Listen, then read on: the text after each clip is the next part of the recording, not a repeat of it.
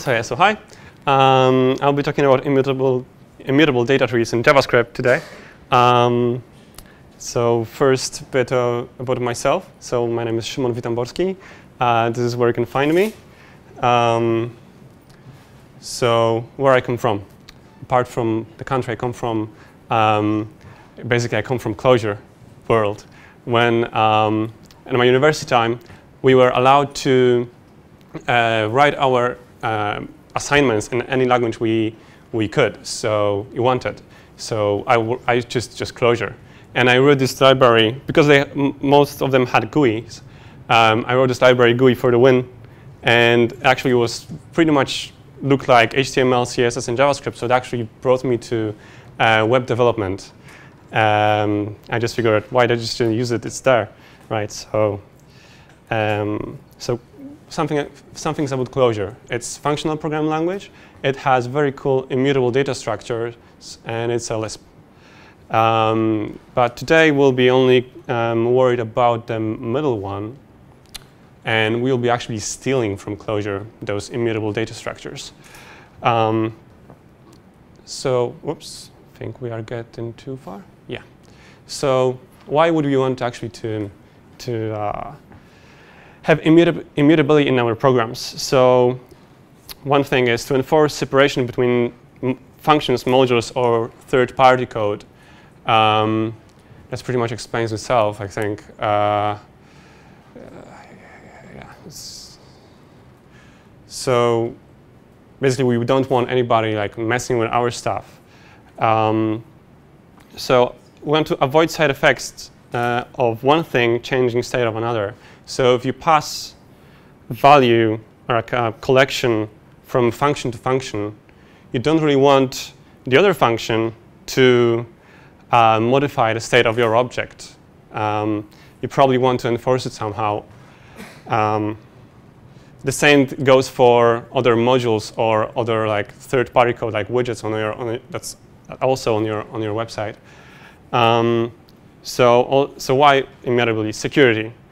If there's a third-party code that we don't necessarily trust, we would want immutability in our data to forbid it from changing it at any event.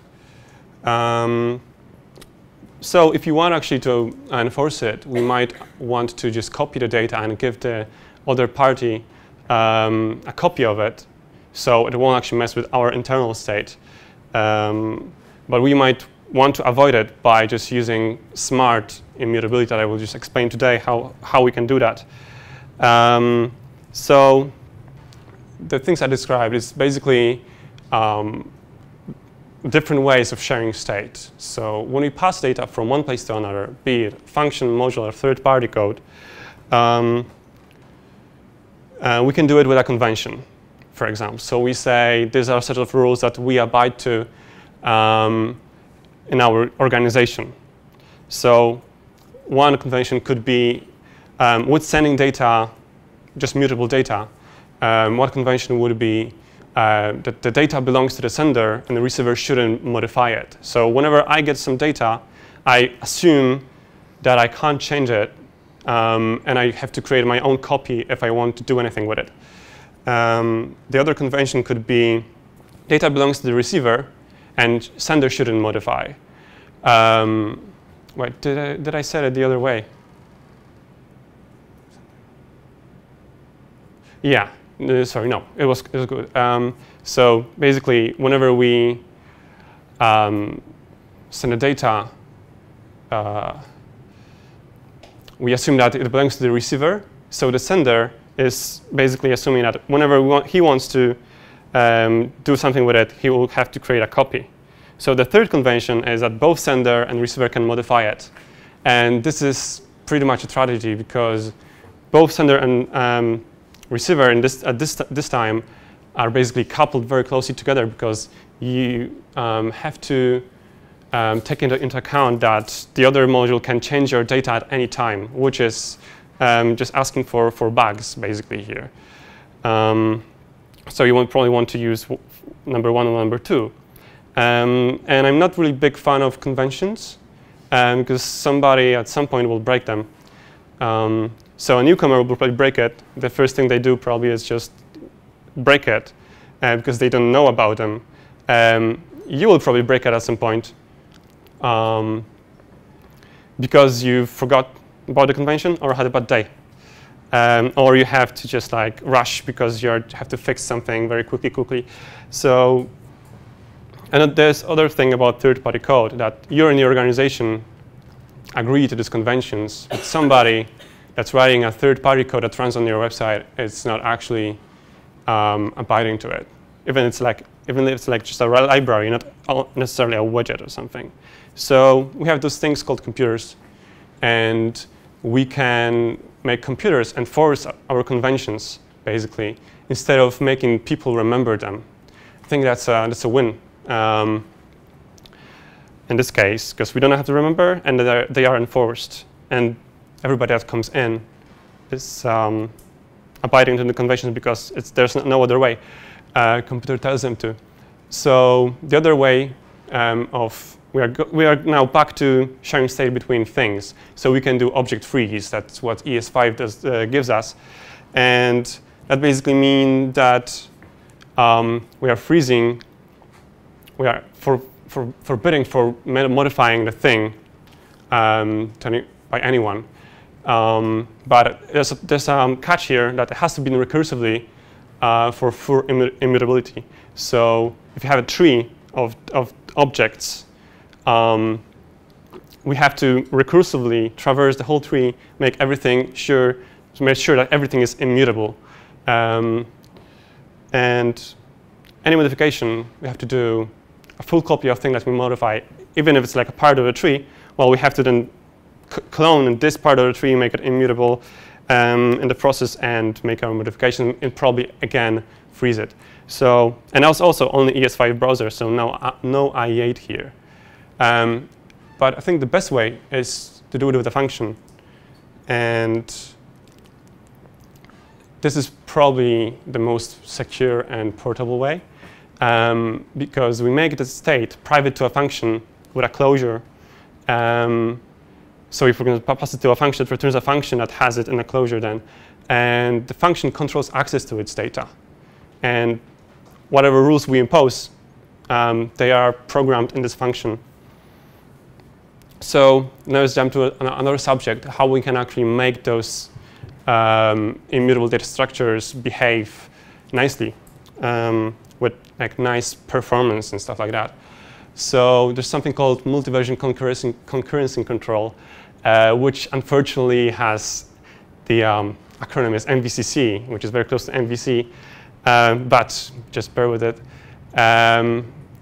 So main characteristics are that the data is immutable, it's versioned, and the MVC concept is quite old because it was in DBs, like relational databases, for years and actually decades for transactions, stuff like that. And it's quite recently adopted by Clojure, Haskell, or Scala, and like in memory systems or in RAM systems.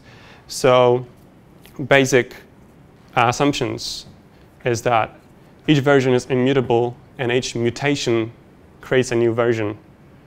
That's basically it. That's the concept. So in DBs, it was originally for that the writes don't block reads, which is pretty important with like concurrent access to a database. And then readers never see inconsistent state because the new versions are accumulated in our transactions, and that can be even rolled back. And the transaction isn't like committed to the database unless it's committed and it's not rolled back. So closures, persistent data structures, are basically implementation of MVCC. So they do pretty cool stuff. And main of it is this sharing of the structure of the data between versions. So version 0, let's say it's a full version, full tree, and then when you create a new version, only part of it is affected by the update. So only the part of it is copied to a new version, and the new version points to data in the old version. That's basically my main concept here. So collection is internally a tree instead of being a flat. So instead of having a flat array, we have basically trees that actually I will explain it later in a better with like pictures and stuff. And it gets nice performance characteristics and like logarithmic performance characteristics. So this structure sharing saves RAM and saves operations when creating new versions. That's main wins here. So the lookups are, if you see this logarithm with base 32 of the size of the thing, which until so until 32 it will be one lookup, and after that it will be like two lookups until 2024 or something. So how it works? Let's say we have this very simple array, and what we do, we create a binary tree of it. So instead of having a flat array, we create a tree. And to do that, we first see the keys in binary code. Then we split those keys into bits, basically. And then each bit will be an address in our tree. So, for example, the A has address 0, 0. So the first bit was 0. The other bit is 0. The S had 0, 1 because it was 1 in binary code. And then D had 1, 0, and F had 1, 1. If we cool. So lookup performance of that is basically 2 because we have the depth of the tree is 2. So there will be 2 lookups, which is not accidentally log base 2 of 4, because this is how binary trees basically work here. So we can, when we want to still with a binary tree, when we expand the size of it, we have to actually grow the depth here. So if you want to store 8 elements, we'll have to have 3 depth of 3, because the logarithm with base 2 of 8 is 3 in this case. Hope that logarithms don't scare anybody. So let's so how can we cope with like the tree growing very deeply, like just gaining weight in this case? We can increase the size of the chunks that we divide the key to. So in this example, we have 16 elements, array of 16 elements, and we divided keys into 2-bit chunks. So the lookup of it is now again back to 2, because we have only 2 levers, right? So because logarithm with base 4 of 16 is 2. So to like make it more intuitive, you can say that we choose 2-bit chunk size. Each case is 4 bits long.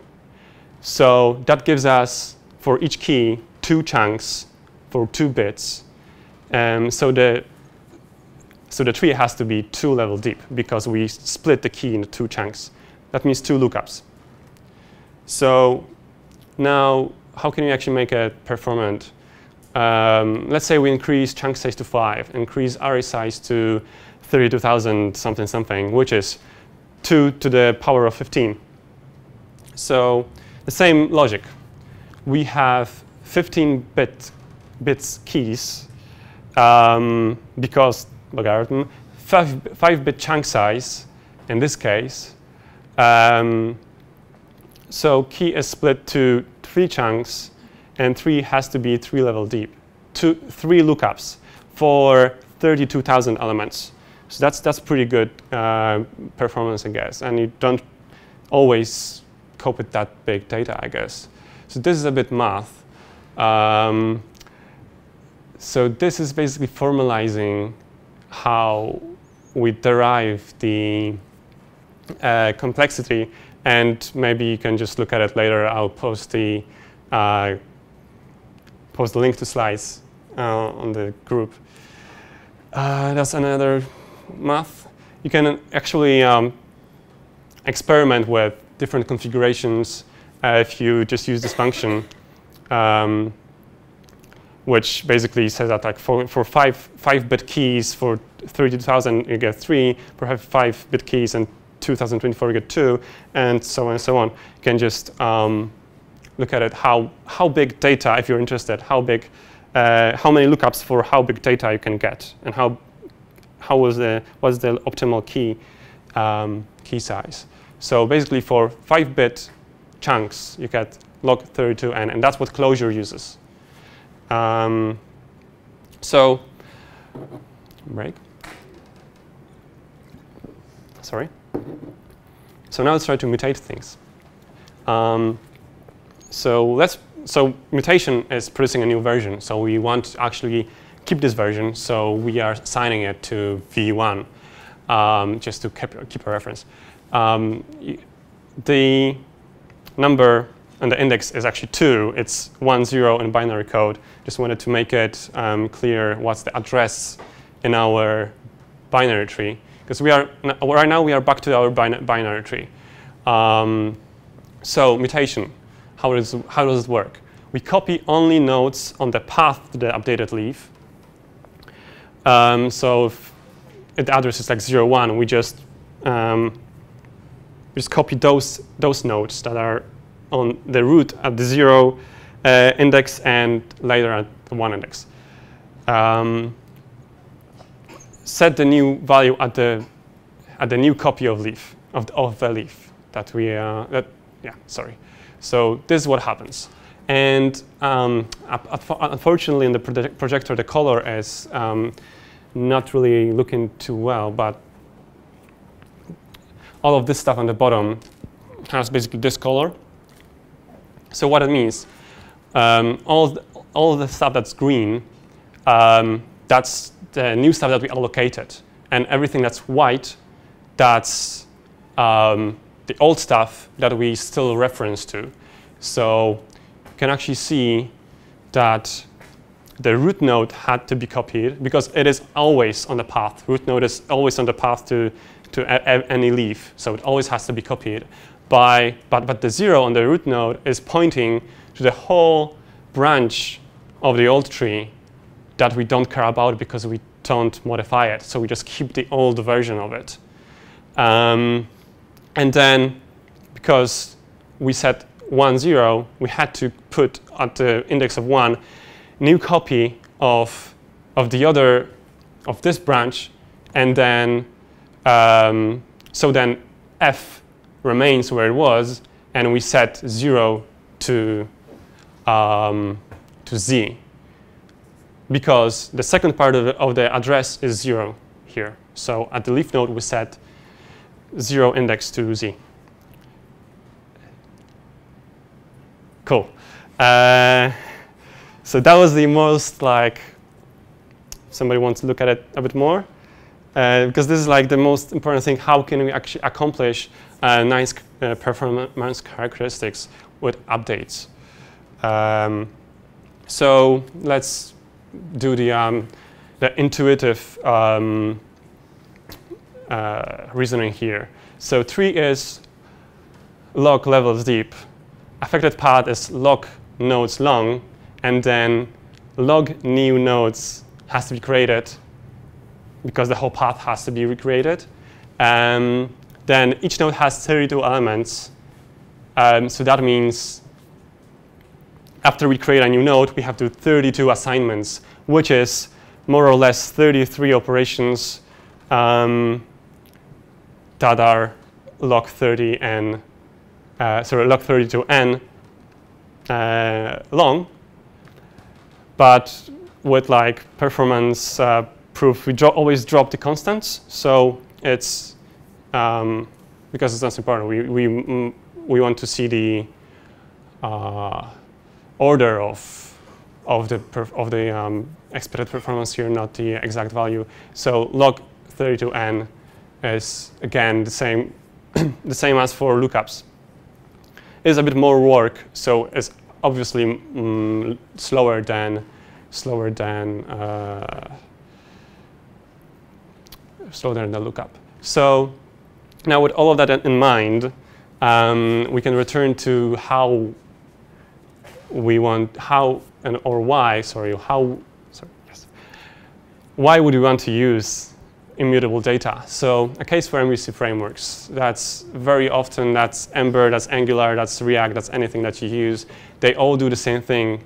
They ask your data, is it changed in any way?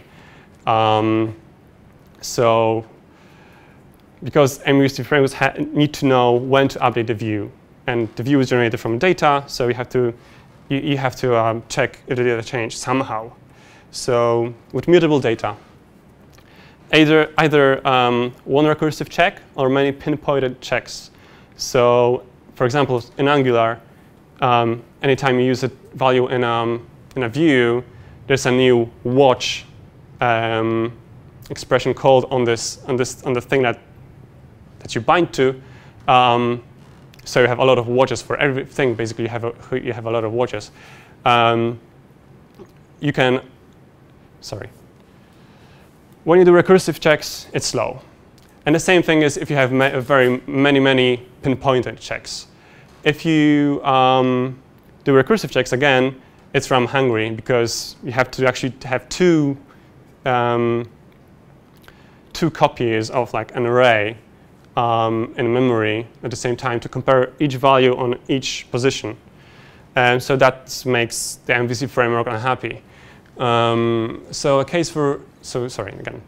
with immutable data, only root reference on the root node reference has to be checked, because whenever you change anything inside a tree, you get the new root, and you have to keep this new root, because otherwise you haven't changed anything, because the old version is immutable. So that's pretty cool, because the only thing that the MVC framework has to do is to check the reference on the root element. So that's just crazy fast. And it's also very more efficient if you use the structure sharing that Clojure uses. So that makes the MVC framework very happy. So using immutable data might actually speed up your MVC application. So there, obviously, the immutable data is a bit slower than the immutable one. But when you want to do things like checking recursively if anything changed, that can outweigh that disadvantage that it is a bit slower to manipulate. But you can also choose where do you use immutable data. You can either use immutable data everywhere, or like inside a function, you do mutable things, and whenever you pass it between, you pass mutable versions.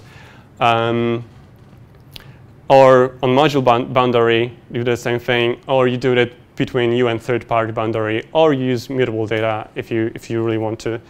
That's just up to you. That's your choice. But in a functional program, and like perfect maybe functional program, you would make the data immutable as soon as you get it from like HTTP request or file or wherever. Then you use Profiler, which you probably use anyway, to find bottlenecks in your program. And then if the immutable data is the reason of it, you would change it to mutable. But only in this small part, and you probably should convert it back to immutable when you're done doing your critical things. So in a functional program, mutable data is considered a type of premature optimization. So you optimize with like, one of the techniques of optimizing is just making some parts of program mutable. So how do we do it in JavaScript? There's of course quick reminder. There are things that are already immutable. There are numbers, strings, and bools, which means any primitive types that are already immutable. So you don't need to do anything actually without it, and they're perfect. So we have existing libraries, which one of which is Mori, which is probably most popular. It derives direct from Clojure via Clojure script, and it's basically a JavaScript wrapper for Clojure script collections. The main thing that I found with it, like my main problem, is that you give it a tree, and the only root level is immortalized, made immutable. So basically, it's non-recursive. Whenever you pass it a tree, only the root node will be immortalized, and the other parts will remain as they were. So this is the same situation as with object freeze. You have to do it recursively by yourself. So yeah, I just mentioned it. It's just basically the whole collection API from Clojure script. It's pretty cool if you want it. It's very powerful. So that's the thing. Yeah, of course. But I wanted to experiment a bit with both interface and implementation, and I've created Ancient Oak, which is basically Clojure immutable data library for JavaScript data trees, which really emphasizes on trees, because it seems like nobody is doing it this way. So what do you get? So you give it a whole tree of data. Ancient Oak processes it recursively, so you don't need to wrap anything by hand. Sorry.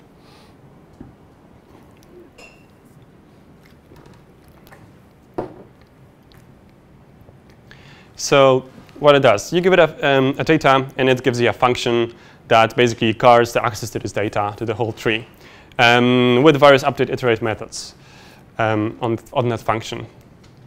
So example, you give it a very simple tree with an array inside, and you get a function with like set patch map, and there's a bunch of others. So also, yeah, it's very easy to get the data in and data out, and they are basically have always the same structure. Types are never changed; they're preserved. So basically, that's pretty much self-explainable. So every node of the tree actually is a tree of its own. So you can always take a part of a tree. For example, in this part, we're interested only in the B array. So we just get the B from the tree, and we get another tree. So this is like the main assumptions why we can actually do it recursively, is that we have one-to-one mapping between native JavaScript types and immutable types. So whenever there's an array, there's only one type it's transferred to when we immortalize it.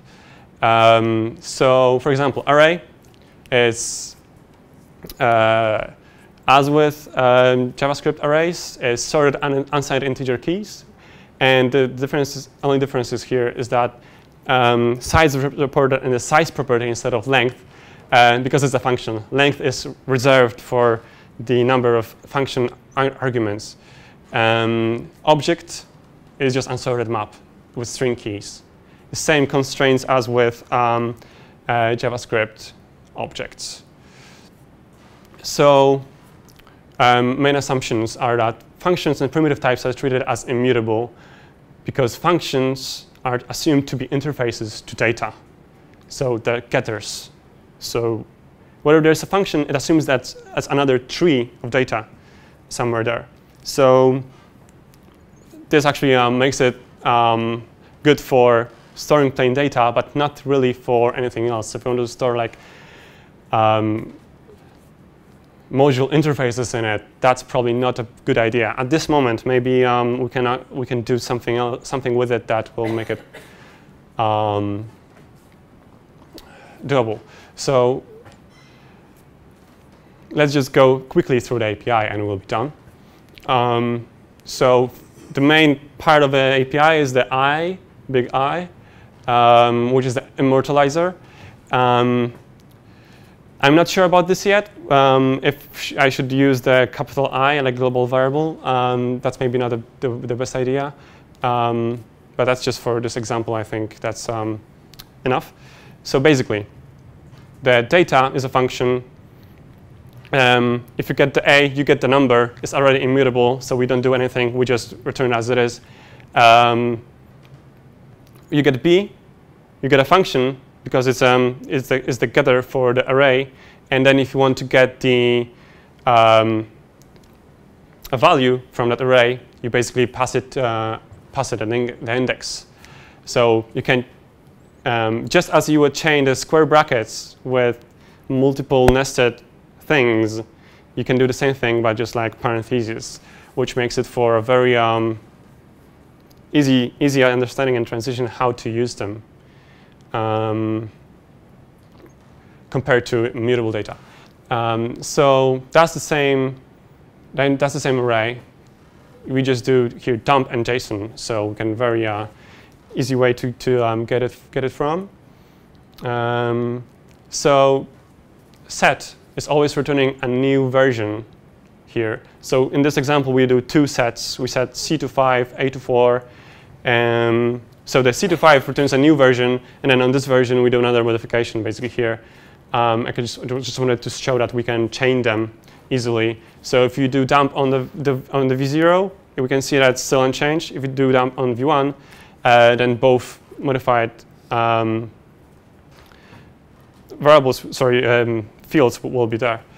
Then removes an address in that tree. So in this example, we say rm remove D inside B. So first get to the B subtree, and from that we remove the D. So you can see that when you dump it, the B is still there, but the D from B is missing. Sorry about those names. They should probably be like G and K, so we don't they don't sound so similar.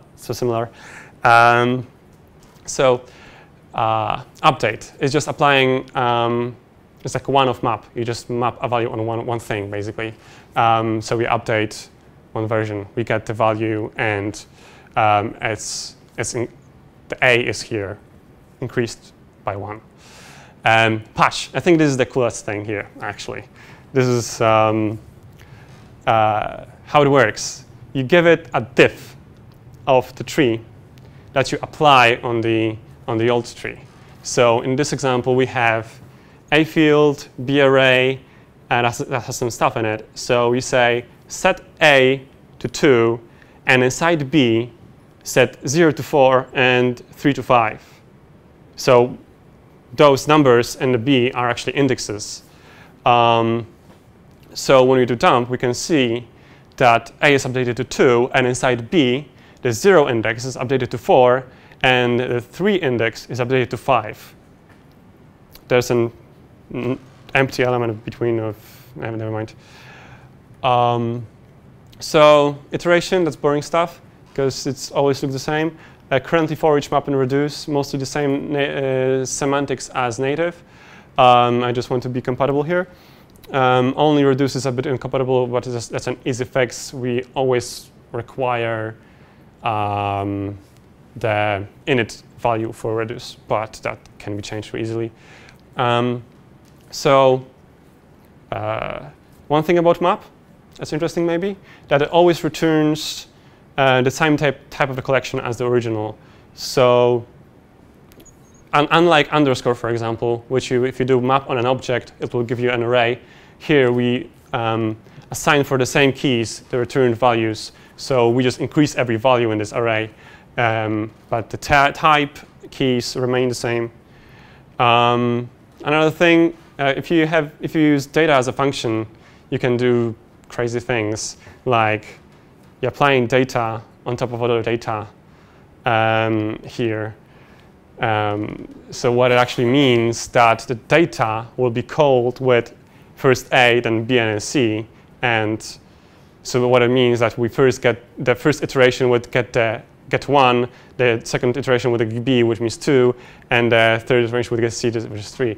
So you can do that if that's your thing. Actually, in Clojure, that's very common to use this kind of thing, even to like create. Sorry, like if two sets and you want to like the common part of them, then you would apply one set on top of the other set, something like that. So about Ancient it's still early stage, experimental. The target is to handle data that you can JSONify, so trees, basically, and not graphs, without any loops and stuff. Plans are to tweak it for speed, for really make it performant. And there are some open things that I haven't resolved yet. So for example, is the API cool or not?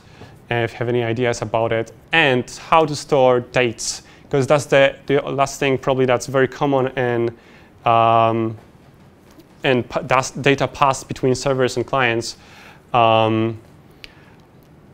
That we still don't have no way of storing it. Either you can just put it in a string, but that's not really a data. The perfect way would be to have a way to interface with date getters and setters that will each time create a new version. So if you have any suggestions how to handle this, I'll be very, very, it will be very nice to hear. So that's pretty much it. And any resources for you is very cool post by Jean-Nicolas Lorange. I hope that this is how you pronounce it. By how those things work together, and there's some things that I haven't covered, like you have to sometimes grow and shrink the tree. The whole structures, and there's some links like Ancient GitHub or docs.where.lib included, so you can actually open your developer tools and start just experimenting with it. My Twitter and the talk can be found under this address. I will post the talk to the ember.js meetup group. So, sorry, comments. Yeah, that's it. So we're running a little bit behind time, so let's do a couple quick questions if people have that, and then we'll move on to James. Cool. James, we can start wiring you. How much did it take? How much did it take? Well, we started late, so it wasn't your fault, okay. but it's 7:30 now, so we just. Okay. So in terms Cool. of questions, Yeah. So because the browser is single-threaded, how is immutable data going to help me? So in the closure, it's the immutable data. One of the reasons is that because you have multiple threads and you have conflicts when they like override each other. So in here mainly the reason why you want to do it is the security.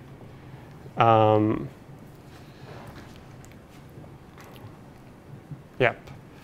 And also the MVC scenario here. I was thinking that this is cool. But yeah, you don't have multiple threads.